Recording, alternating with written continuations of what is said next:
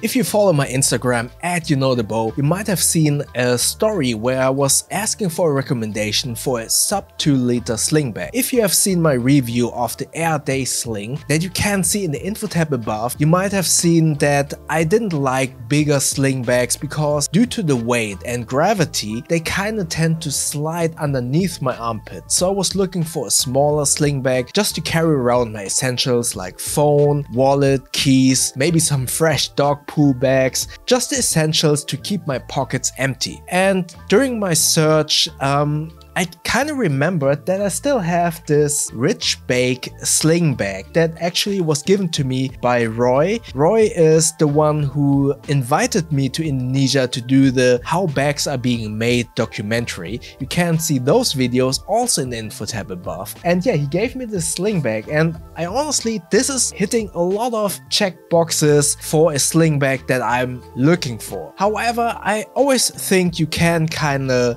upgrade a sling bag or a bag overall, and there are a couple of videos on my channel. First one is the S-Binder video and how to customize your zipper pulls. Also, those videos you can find either in the info tab above or in the description below. Those mods I will now do on this sling bag.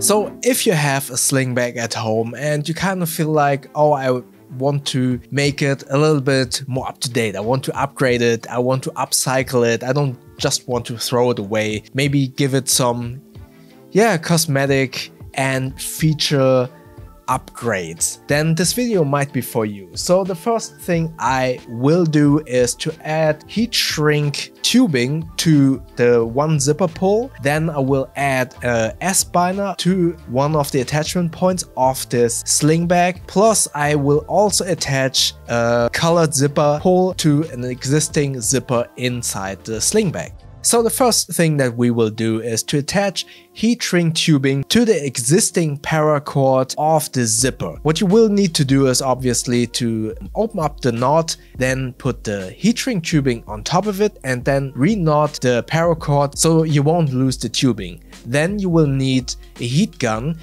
I think you can do it with a hairdryer as well, but the heat gun will be much more effective. Apply heat to the Heatshrink Tubing and the tube will shrink down and grab onto the paracord. With that, you have a little bit more stiffness to the zipper pull, which makes it much more easier to pull the zipper.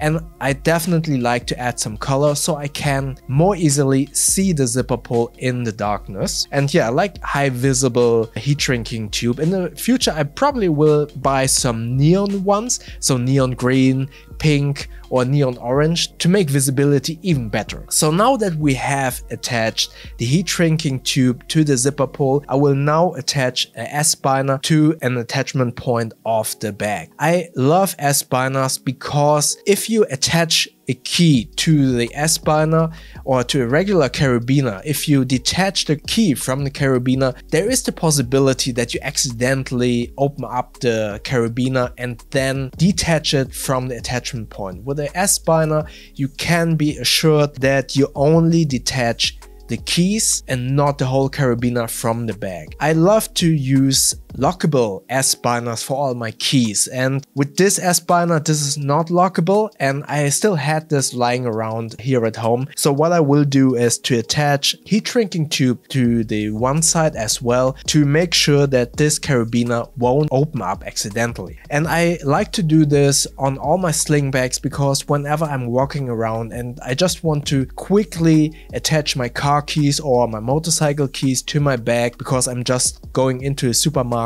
or whatever, then I can quickly just attach the key to the S-binder and not having to drop it inside the bag itself. The next thing that I would like to do is there is another zipper inside that doesn't need any modification, but just for a good measure I will attach these colored zipper pulls to the zipper itself. I could use a plier to detach the metal zipper pull and then just attach the colored zipper, but because I found it to be a little bit short, the zipper overall, I attached the colored zipper pull to the metal zipper pull to make it overall a little bit longer and easier to grab. And since we have this bag open, I will give you a short overview of what I have inside this sling bag. First and foremost, in this zippered pocket, I have my extra slim wallet. Then I have some tissues and some eye drops because I wear contact lenses, chapstick. Then in this main compartment, I like to just store my phone. In this little mesh compartment, there I put my keys so they don't scratch up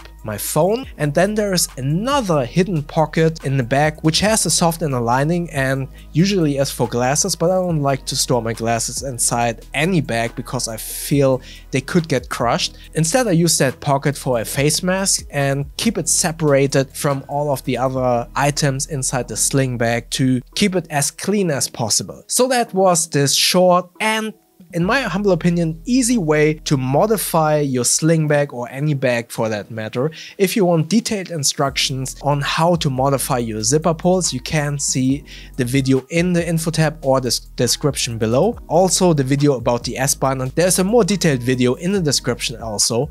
And yeah, this is how I modified this Rich Bake sling bag. If you have any more questions, comment below, but also if you have your own modifications, how you like to customize your bags or sling bag, let all of us know in the comment section below. And like always, if you enjoyed this video, click the like button, and please feel free to subscribe to my channel and click that little bell icon so you won't miss the next videos. Also, check out my Instagram at YouKnowTheBow, and yeah, I see you in the next videos. Stay safe and healthy, everyone. Thank you very much.